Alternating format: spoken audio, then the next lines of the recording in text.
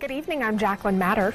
I'm Scott Dennis. Thanks so much for being with us tonight. Topping our news tonight, an African-American family came to Sarasota for a relaxing vacation. Instead, family members say they returned to their upscale hotel room to find a racist note. They spoke exclusively with ABC 7's Dwayne Lindo. He joins us now live with the details of their experience. Dwayne? Well, Jacqueline, Scott, the family claims it's a case of vacationing while black at Art Ovation Hotel on North Palm in downtown Sarasota, a hotel that just opened up earlier this year, marketing itself as Sarasota's signature Hotel of the Arts. They also have a rooftop bar that has been pretty popular as of late, but now accused by one family of dropping the ball when it comes to hospitality. This is something, you know, in 2018 you don't expect this kind of thing to happen. While staying at the Art Ovation Hotel in downtown Sarasota, Frank Davis says he and his family left the room to have breakfast and go shopping. When they returned, noticed a note placed inside a lamp next to the bed. And I went and looked at the lamp and looked at the note and was shocked. The note says, "You're a..." Davis says it's the first time he's experienced racism like this since the 1960s.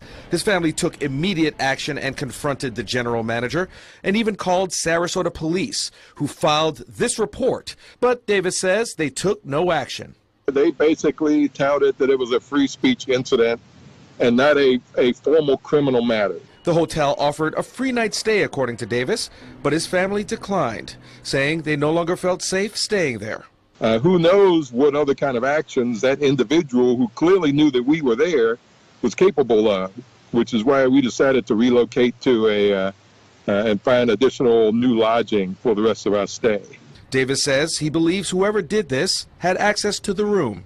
That is either the hotel staff or somebody who bamboozled the hotel staff into letting them have access to my room for some unknown reason. And while the incident has left a bad taste in Davis's mouth, he says his family will still vacation in Sarasota as they have for years. We need to promote a better tomorrow by holding ourselves accountable to a higher standard. And clearly whoever wrote that note did not hold themselves accountable to a higher standard. Now, late this afternoon, the hotel sent us this statement about the incident. We apologize for the guests' experience. We remain committed to providing an environment where all feel welcome. Allegations such as this are very concerning to us. The matter is being actively investigated and appropriate actions will be taken based on the findings.